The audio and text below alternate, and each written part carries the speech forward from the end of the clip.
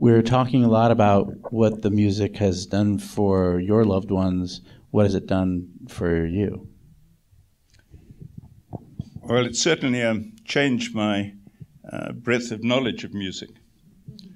But in your relationship, it's wonderful. I'll tell you. In the evening, I prepare the meal, and it takes a long time to feed my wife.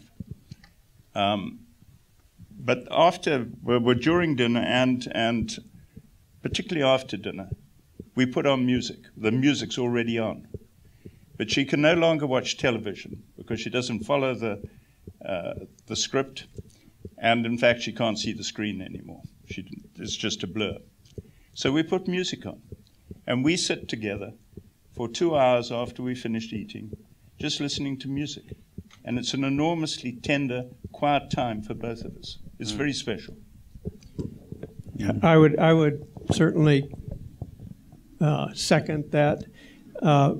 Dementia or Alzheimer's is an ugly, ugly disease. I want to thank Michael and Dan for the perseverance that they've had to move this project to the point where it is, and hopefully we can all help them to continue to make this available to more and more people.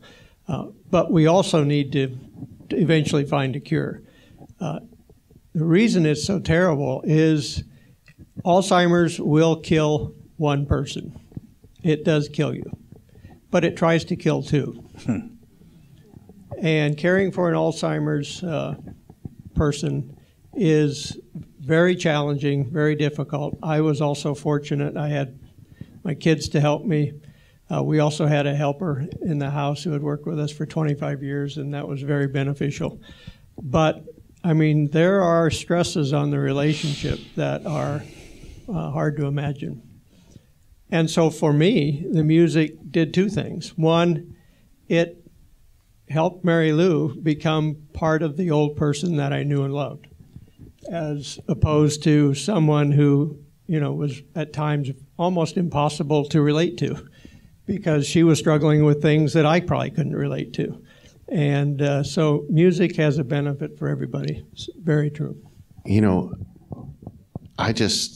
My hat's off to both of you guys, because just as men, I've had the pleasure of observing both of you and seeing you both rise to a challenge that you hadn't signed on for, and do it in such an honorable way to the best of your ability.